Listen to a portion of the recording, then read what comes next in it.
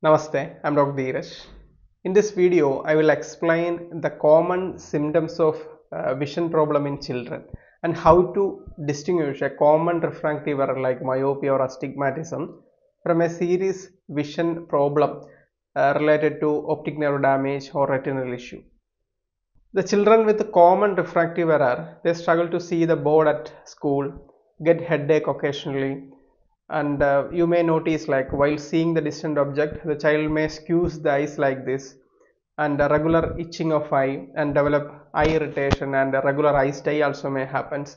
These are the common symptoms in refractive errors. Vision problem if related to optic nerve damage or a retinal issue, this child may have flickering of eye that we call nystagmus, or the child very difficult to pick smaller object, and very difficult to distinguish the colors of toys, very poor vision at low light or dark condition. Their peripheral vision, side vision will be very minimal. These are the common symptoms, the vision problem associated with the optic nerve damage or retinal issue. Many of these conditions can be genetic. Early diagnosis and proper Ayurveda treatment at developmental age helps to protect the vision and ensure the best possible eye health for your child.